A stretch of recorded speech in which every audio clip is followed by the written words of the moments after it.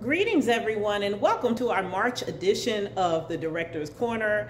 I am Kimberly Springle, the director here at Charles Sumner School Museum and Archives, and I am so happy to greet you this March. Spring has sprung, everybody. We are in the spring season. We are so excited, and March is also Women's History Month. So in order to honor that, I wanted to bring you all into our portrait gallery here and share with you a little bit of background and history about a few very interesting, phenomenal women that helped shape DC public school system. So we'll start over here with Bertie Backus. Bertie Backus has a school named for her, as do all of these women. Her school is located on South Dakota Avenue and Hamilton Streets Northeast. It is currently the home of UDC's Community College. However, the building served as a middle school or junior high school from the mid-60s till 2008 when it closed. But a little bit about Bertie Backus: she was a school principal at Alice Deal Junior High School. She also had a passion for character education and character development, and because of her work in that area, she was appointed by President Roosevelt to head up a project related to character education to combat youth delinquency. So here in the center we have Martha Harris Winston, who also has a school named for her over in Southeast Washington, D.C., and she was a long-serving principal at Young Elementary School, which is now the home of Two Rivers Public Charter School. So this wonderful woman served over 40 years as a principal there. So truly a lifelong committed educator in the city of Washington, D.C. Last but certainly not least, we have Marion P. Shadd. Also, there's a building named for her.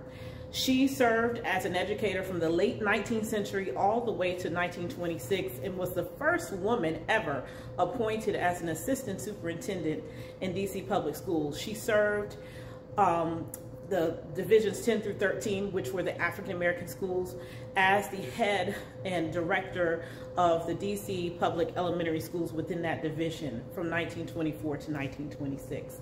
So I also want to use this as a reminder to let you know that there's lots of information about building namesakes and other wonderful educators, women educators within the public school system here at Sumner. So please come and research with us. We are open by appointment only. You can send us a message at info.sumnermuseum@dc.gov.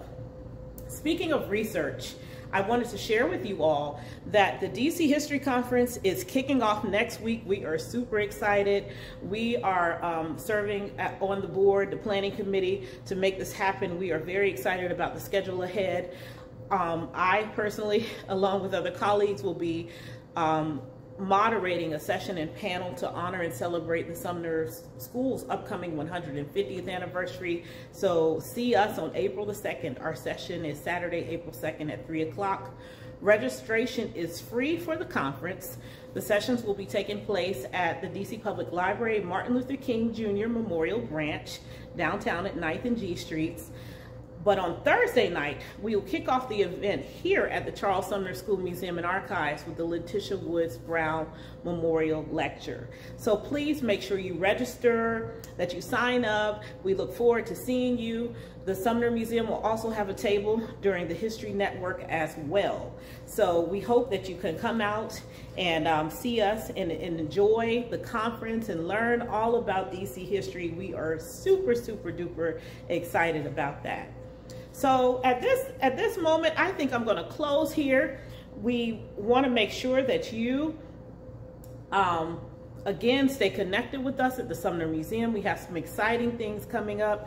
We have some wonderful things that we want to keep you abreast of and give you updates on in regards to what's happening at the museum, and all that can be found in our newsletter. So thank you so much. Enjoy the newsletter, and I will see you next month. Take care now. Bye-bye.